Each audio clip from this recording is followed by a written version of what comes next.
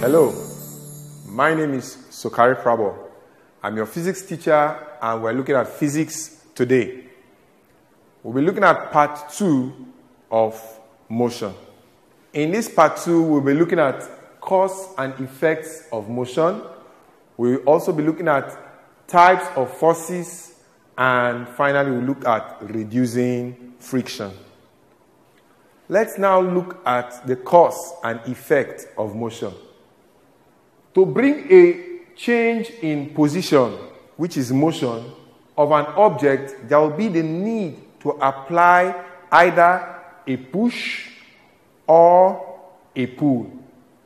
When you push an object, it changes its position, or when you pull an object, it also will change its position. Now, the application of a push or a pull that will change or intends to change the state of rest or uniform motion of an object in a straight line, what is responsible for that is what we call a force. So a force is responsible for motion. And then it can be a push or it can be a pull. When that force is applied, what we will see is movement of an object. How?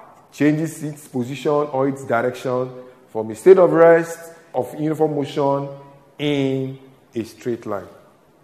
We'll now look at types of forces. Now that we have known that a force is required for motion to take place. There are two types of forces. We have contact force and force field.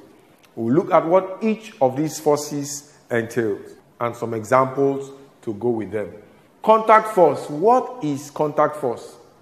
A contact force is a type of force that comes in contact or touch the body to which they are applied. So, a contact force will actually touch or come in contact to any body that they are applied. For example, when you push an object, you have to come in contact with it and push it.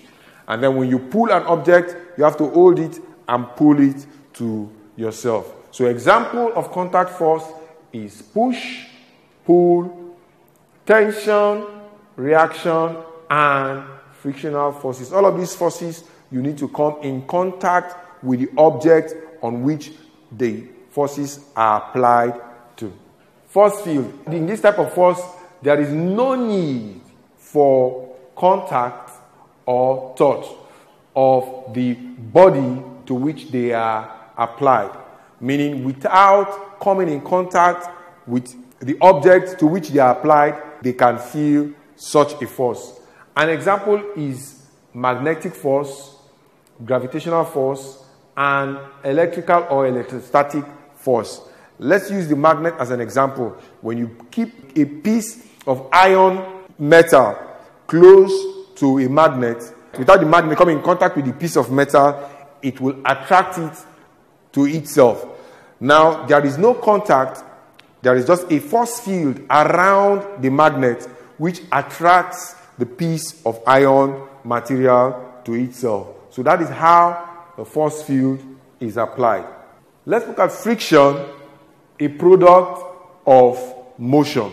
We will now be looking at reducing friction. Friction is a type of force which resists or opposes the force that is producing it. And that force is required to produce motion, and friction resists or opposes that motion of the object, and it is relative to another while they are in contact. Let's use this picture here as an illustration to better understand how friction works. Let's take this top object as A and this to be a table. Let's call it B. Object A is on the surface of table B. We have a push force here moving this object in this direction, while friction, which is opposing or resisting this motion, will be moving opposite to the push force that is being applied to object A, thereby resisting the motion of object A. There are basically two types of solid friction. We have static or limiting friction, and we have sliding, kinetic or dynamic friction. What is static or limiting friction? Now, there is a maximum force that must be exceeded before a body can just start to move over another body. Now, for friction to take place, one body must slide against the other body. Like we have seen, a piece of object on top of a table sliding one against another. So before the object will slide over the other one, there will be need to overcome a maximum force. And that is where limiting or static friction comes into application.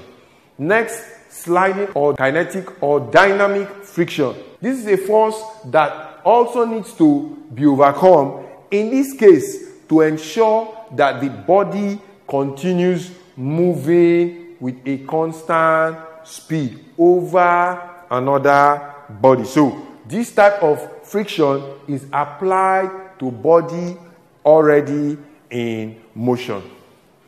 Now we're going to be looking at the laws that govern solid friction. Number one, we have talked about it, and here is the first law we're going to be looking at, that friction opposes the relative motion between two surfaces that are in contact, and this friction acts in a direction that is opposite to that of the motion. Number two, friction depends on the nature of the surfaces that are in contact. Simply put, the type of friction you find when you have two rough surfaces in contact sliding one against the other is higher than the type of friction you get when you have two polished surfaces sliding one against the other. So that makes us to know that friction is dependent on the nature of the surfaces that are in contact. Number three, friction is independent of the area of the surfaces that are in contact. Simply put, if you have a large surface or if you have a smaller surface, it does not change the fact that friction will occur.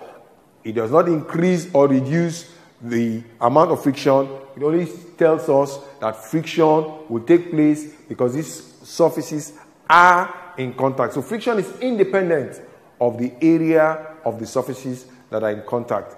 And then number four, the force of friction will increase to the same extent as the force which wants to start the motion or tends to start the motion. So the force of friction is proportional or increases to the same extent as at which the force that wants to bring about the motion.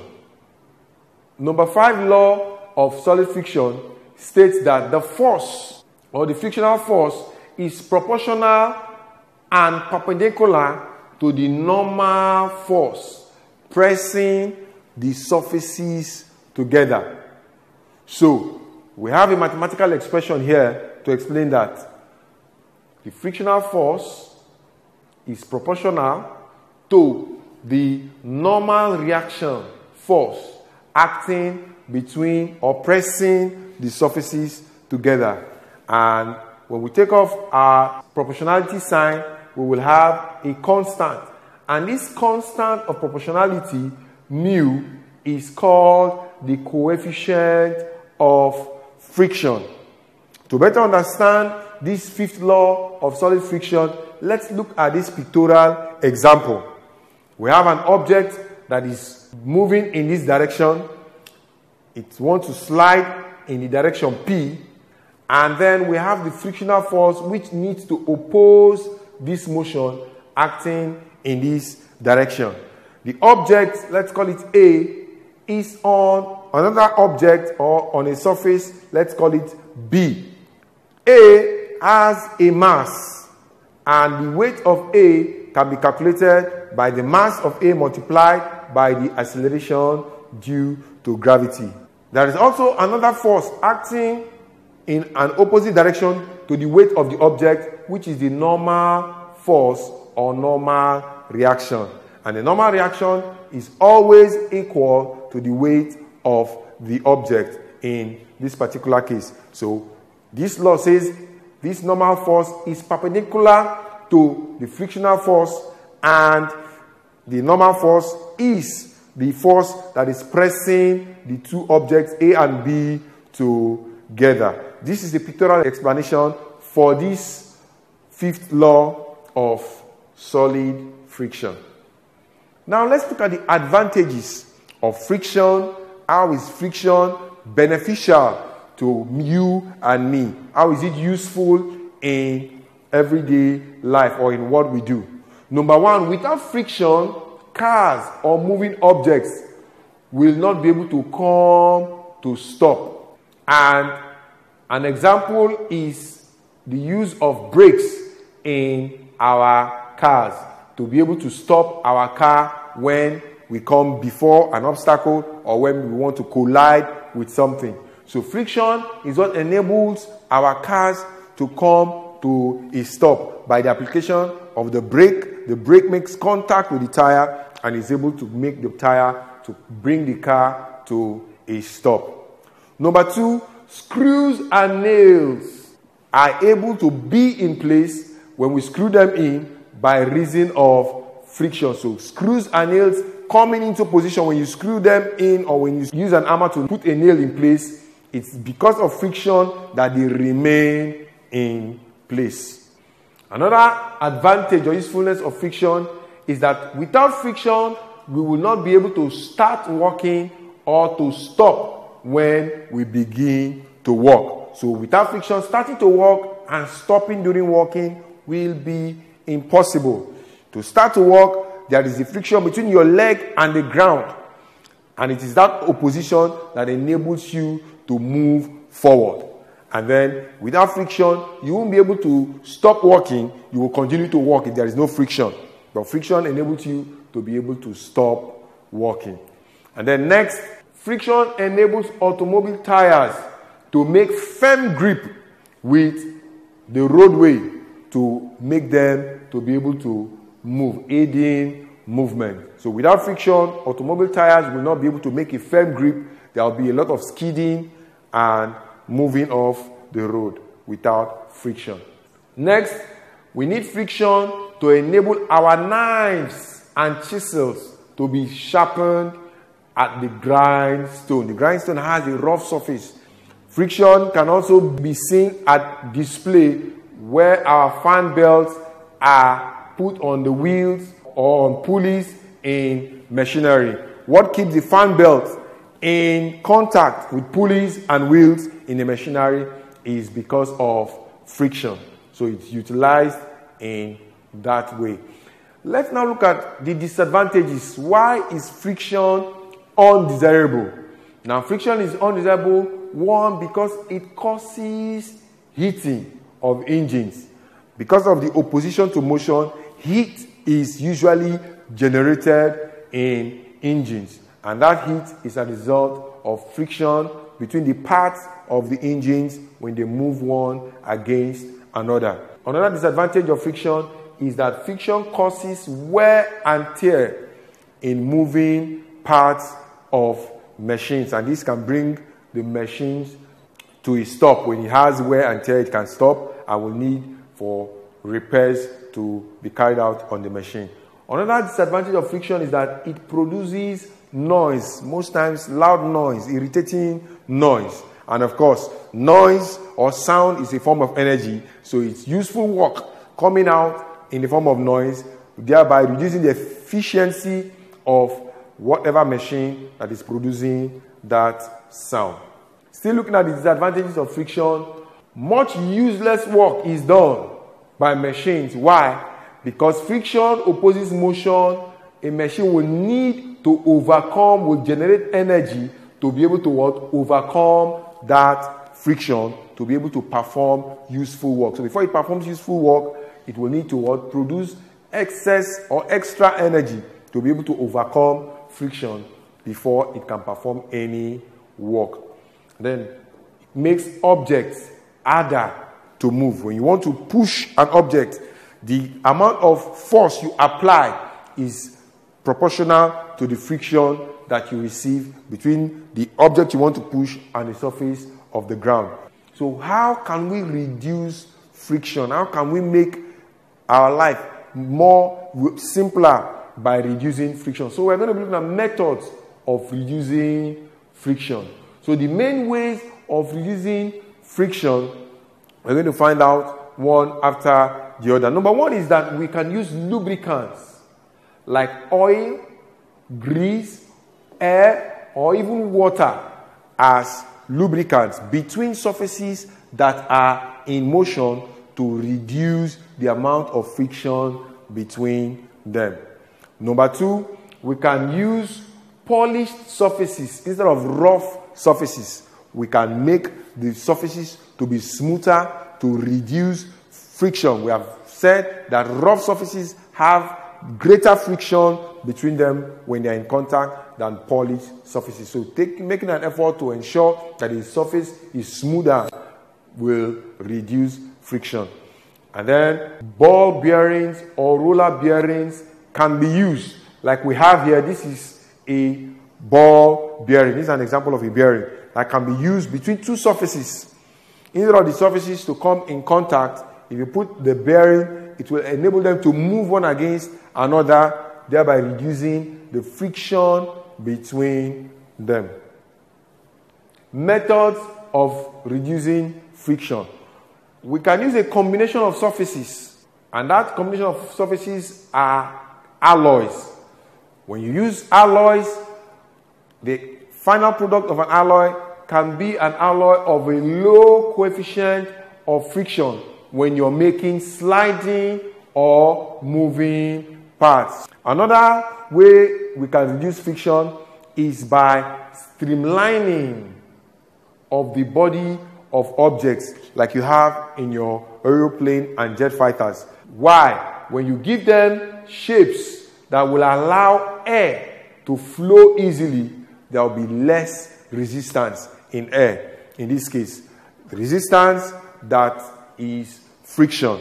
So, streamlining of the body of objects to give them shapes that will allow air flow easily without offering much resistance will help to reduce friction.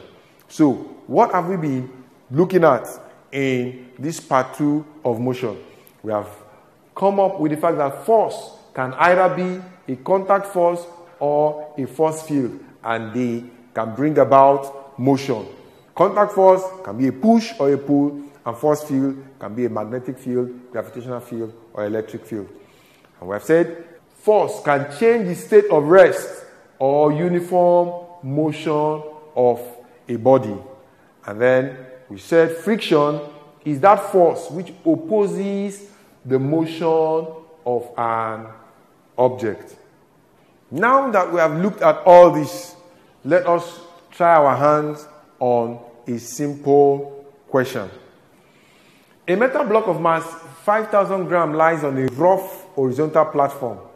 If a horizontal force of 8 Newton just caused the block to slide, let us calculate the coefficient of limiting friction. Is it going to be A, 0.16, B, 0.63, C, 0.8, D, 1.6, or E, 2? So let's look at what we have learned earlier. Earlier we said F, the frictional force, is proportional to the normal reaction. And the normal reaction, R, is equal to the weight of the object, which is M times G. In this case, M is 500 grams. If we change 500 grams to kilogram, it's going to be 5 kilograms. And then we multiply it by G, which is 10 meters per second squared, a constant, and we will have the normal reaction as 50 Newton. So how can we calculate the coefficient of limiting friction? The coefficient of limiting friction, mu, is now going to be F all over R. In this case, F is the force that is being applied, which is 8, all over the normal reaction, which is 50. And this is going to give us 0.16. So the answer is going to be A, which is the coefficient of limiting friction. So that brings us to the end of part 2 of motion. I hope you have enjoyed this session of our class today. Thank you and see you in our next class.